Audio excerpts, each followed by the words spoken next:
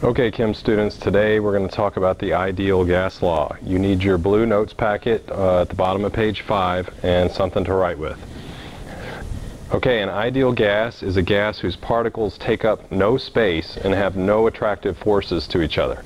In reality, gases do not always behave ideally, especially under conditions of high pressure and low temperature and stuff like that. However, the ideal gas law and other gas laws we use in this unit assume ideal behavior at all times. It just makes it easier for us.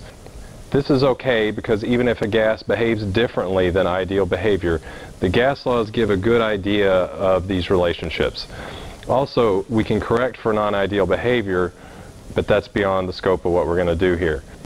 Now, the ideal gas law is different from the previous laws in that it is not used for initial and final conditions. So you only have one set of conditions. But this one also incorporates moles. It's the only one that uses moles, and you'll see it represented as an N. Okay, our first example of an ideal gas law problem.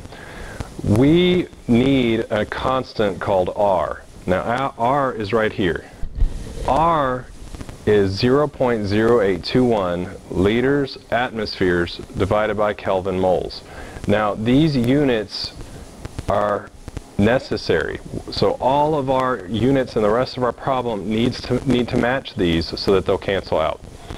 So as we read our problem, 32 grams of oxygen gas is at a pressure of 760 millimeters of mercury and a temperature of 0 degrees Celsius. What is the volume of the gas? So as we read our problem, 32 grams of oxygen, that's going to be N. We're going to have to convert it first, so we'll come back to it. Pressure of 760 millimeters of mercury, that's my pressure, that's P. Temperature of 0 degrees Celsius, that's going to be T. And what is the volume of the gas? So we are looking for volume in this problem. Now, we already know because we saw grams, we're going to need moles, and that means we have an ideal gas problem because this is the only one that uses moles.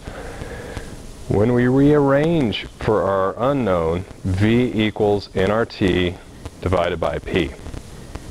Now, we need to start looking at all of our components and see if the conversions are necessary. So we know that 32 grams of oxygen needs to be converted to moles of oxygen.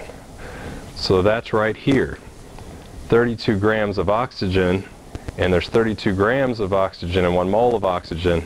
That actually equals out to 1 mole. Now I know that oxygen is normally 31.998, but for this problem I just put 32.0. Now, as we come to pressure, 760 millimeters of mercury, we're going to convert that to atmospheres. 1 atmosphere is the same as 760 millimeters of mercury, so that is 1 atmosphere for our pressure. And then our last one, we need temperature in Kelvin. 0 degrees Celsius, we get that by adding 273 to the 0, so it comes out to be 273 Kelvin. Now that we have all our numbers, we're going to plug them in. V equals 1.00 moles times 0.0821 liters atmospheres divided by Kelvin moles times 273 Kelvin. Now all of this is divided by atmospheres, 1 atmosphere. Our units are going to cancel. The moles cancel, the atmospheres cancel, the Kelvin cancels. So the only thing we're left with is liters, and that's what we want. And then when we do the math, our answer becomes 22.4 liters. Now, we basically just proved that 1 mole of a gas is equal to 22.4 liters at STP. We've talked about it before, and now you get to see why that's true. Okay, our second example of the ideal gas law. A sample of helium gas is in a 500 milliliter container at a pressure of 2 atmospheres. The temperature is 27 degrees Celsius. What is the mass of the gas? Okay, so our first piece of information, our volume is 500 milliliters, and it is at a pressure of 2.00, and our temperature is 27 degrees Celsius. They want to know what the mass of this gas is, so we're looking for N. Now, N is moles, so when we're done, we're going to have to convert our answer to grams, so we need to remember that.